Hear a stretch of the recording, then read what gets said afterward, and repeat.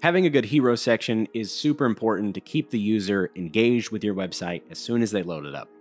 And a quick way to do that is by adding some 3D into your hero design. Hey guys, it's Kaylor. Welcome to the YouTube channel. In today's video, we're designing a website in Figma and adding some 3D in Adobe Dimension.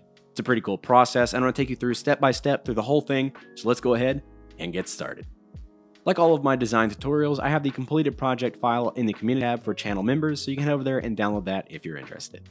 So we'll go ahead and get started with F on the keyboard for the frame tool, and I'm selecting the MacBook Pro 16-inch. Automatically, I'm going to turn on my layout grid and adjust that to a 12-column layout with a 100-point margin on each side, and then I'm going to adjust that to a blue color. T on the keyboard, we'll start creating our typography. I'm going to start with the logo, and today we're going to be using Poppins font. So I'll set that. I'm going to bump the logo up to medium weight and then 32 point for the size. I'm going to put that on the second column on the left with 60 points from the top of the frame. T on the keyboard once more. I'll start to create the navigation links. I'm going to start with services, and then I'm going to hold Option or Alt and click and drag to create a duplicate. Shift A to activate auto layout.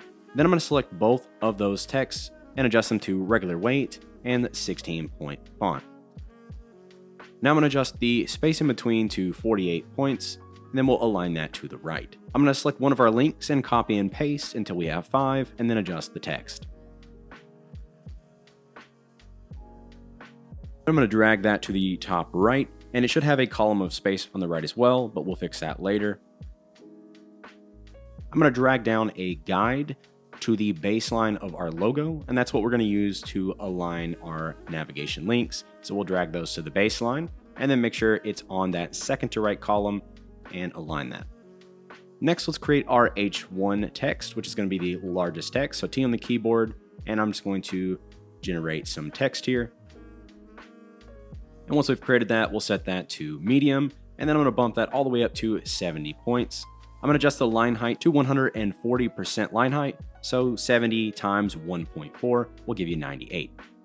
We're going to align that next to the logo on that second-hand column, and I'm going to put 184 points of spacing below our logo and our navigation links, just to give that some space. Next, let's create a paragraph that we're going to put on the right side. So I've just created some text here, then I'm going to style it to 16 point and regular weight, similar to our navigation links, and then I'm just going to adjust that line height back to auto. Pasting in a bit of text, I'm then going to position this so that I can drag it out to 3 columns wide, just to fit our layout. And mine changed to gray for some reason, so I'm going to go ahead and adjust that back to a black color. And then I want this to align visually with our H1, so I'm going to drag down a guide to the top of the majority of our text there, and then I'm just going to align that with that guide. Now we need to create a call to action to go under that paragraph. So I'm just going to grab that text with Option to create a duplicate, and then I'm going to type in contact us, and we'll hit Shift A to turn on auto layout. Really easy way to create buttons. I'm adjusting the left and right padding to 36 and the top to 16. And then you can really see our button come to life when we add a fill. And I'm going to add a nice blue color. So I'm going to go 2B99FF. And we can add a bit of weight to that text. So I'm going to change that from regular to medium. And then we'll make sure that is aligned center. And then I'm going to drag this up till it aligns with the bottom of our H1. And if I drag down a guide here, you can see it's aligning with the bottom of the text right on the baseline. At this point, I like to get a good preview and see what this looks like before we go ahead and start adding color. So this looks good. So I'm going to grab the desktop frame, and I'm just going to go to the fill color, and we're going to give this a nice black color of 070707. Since the rest of our typography is 0000, we can just grab that with the selected colors and change it to white. And then we can just update the button to the new black color we're using. And we automatically have a dark theme layout. And I'm going to turn off my guides with Shift G and my rulers with Shift R just to get a good feel of the design. Holding Option, I'm going to create one more thing of text here. And this is just going to be about Webflow, which this agency uses to build their websites.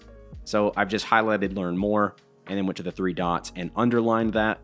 so the user knows they can click on it. And we're going to use another auto layout, so Shift A to turn that on. And then I'm just going to drag this down to the bottom, turning on my guides again with Shift G. And we're going to add some vertical padding of 12 points. Just going to make sure that's aligned on the bottom. And then we'll give this a nice gray fill of 141414, just so it stands out from our background. Then I'm going to drag this full width of the frame. And then we can adjust the padding on the left just by grabbing a hold of that pink handle. And I think it's going to be 230 to snap that right to that column. Now I want to have a close icon on this so the user can close it. So I'm just going to go in my libraries and activate my UI icons, and then search for a close icon. And we'll just drag that in to our auto layout and it will automatically adjust. Then we're going to use a really useful shortcut. I'm going to select the alignment I want and then hit X on my keyboard, and that will adjust the spacing mode so that my X is on the right and my text is on the left. I'm just going to swap that to a white fill, and then I'm going to add 24 padding on the right side just by grabbing hold of that pink handle and adjusting it. The X is looking a little big, so I'm going to scale that down holding Shift and Alt till it's 20 by 20. So that looks pretty good. I'm just going to turn off everything and make sure this is what I want. With that done, I'm going to grab a hold of that frame, double click and call it design. And then we can export this so we can head over to Adobe Dimension to create our 3D. I'm exporting as a 1x PNG. So in Adobe Dimension, the first thing we need to do is set our width and height of our canvas to the exact dimensions of our frame. And then I'm going to go up to the top and hit that drop down and fit the canvas. So now we have our new working area. Selecting the environment in the scene panel, you have access to the background, which we can toggle to image and just drag in that image we just exported, which is our actual layout from Figma.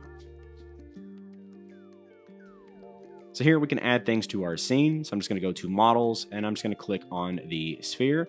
And you can see if I drag on these handles, it can scale it. So I'm going to hold Shift and just scale this down in size overall. Then I can click and drag on it to move it around and place things where I want them. So I'm just going to add a bunch of spheres to this. So once I got the position here, I can hold Option or Alt and click and drag to create a duplicate similar to Figma.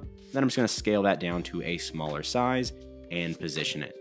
Then I'm just going to continue to do that until I have a layout that I like, adding these spheres all around the scene just to create a cool layout.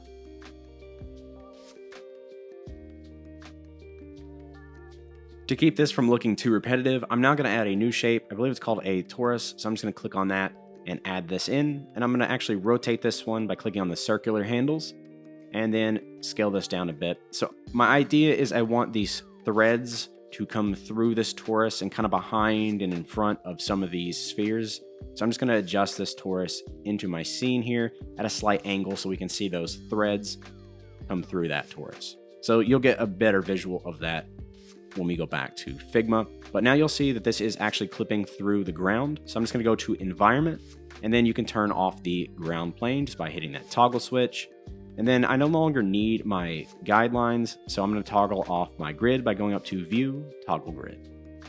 So now we get a better view of what this is going to look like when it's in Figma. So I think that really helps to make these adjustments. And so I'm just going to finish this up by tweaking this exactly into what I want. Another cool thing you can do is click on this little camera with the star and set a view just by hitting that plus icon. So if you accidentally were to mess up and move around in the scene and you want to get back to where you were, you can just click on that. That ensures that if I accidentally move this around, I can always render this exact view later on. So that's a good tip.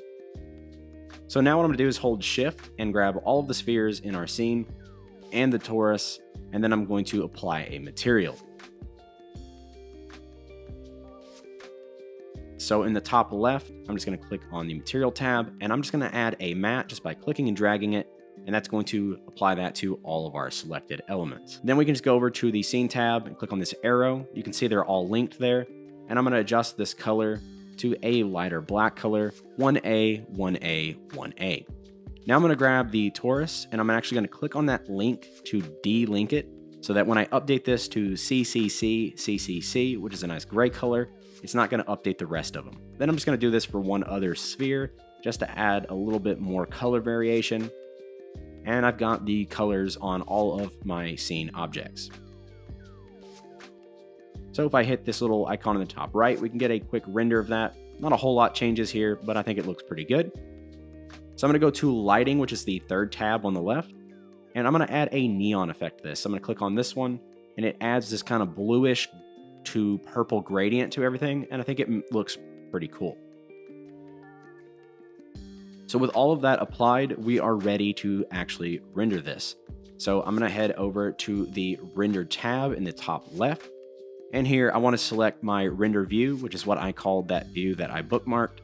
I'm going to give it a name, and I want to choose the highest quality. And then I'm going to set this to Photoshop 32-bit. Then you can name your file and hit render. So once that's done, you can open it up in Photoshop and it'll look something like this. I'm just going to toggle off the background layer since we don't need that UI. And I'm also going to remove that background color. Then we can go to export and then export that as a PNG. Back in Figma, we'll drag that newly exported image in to our frame. And then we'll align that vertically and horizontally center. Since it's the same dimensions as our frame, it should auto align very nicely. I'm going to send it to the back with left square bracket key. And now we can grab the pencil with P and start to add those threads that I was talking about. So I'm just going to start over on the left-hand side and add a point. And then I'm just going to add some curves to this. So I'm going to click and drag out my handle so I get a nice curve that I want.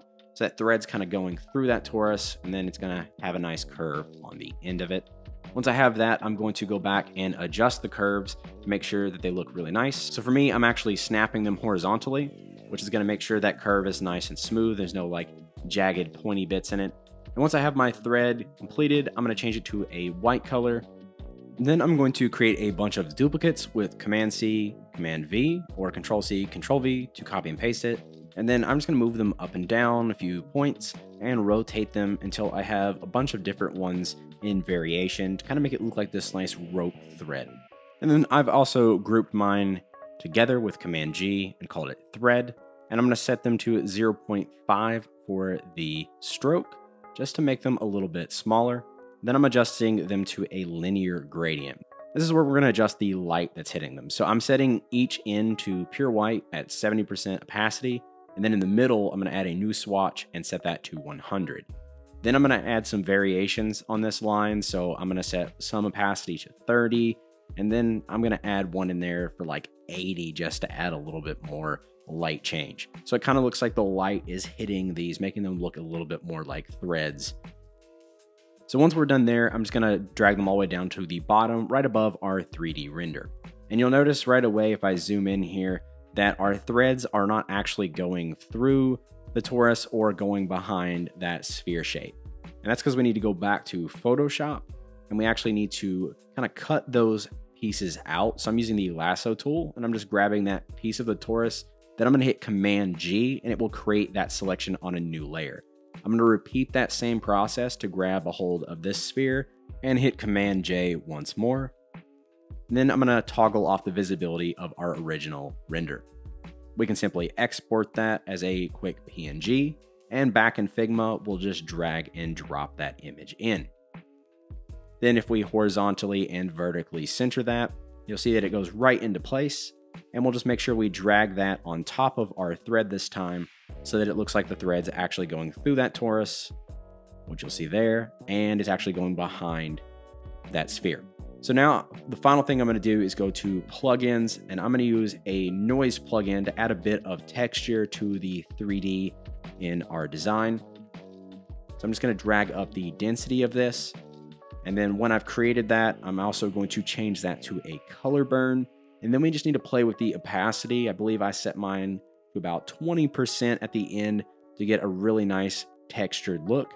I'm adding it across the entire frame just by clicking and dragging it out. You can see the effect applied there.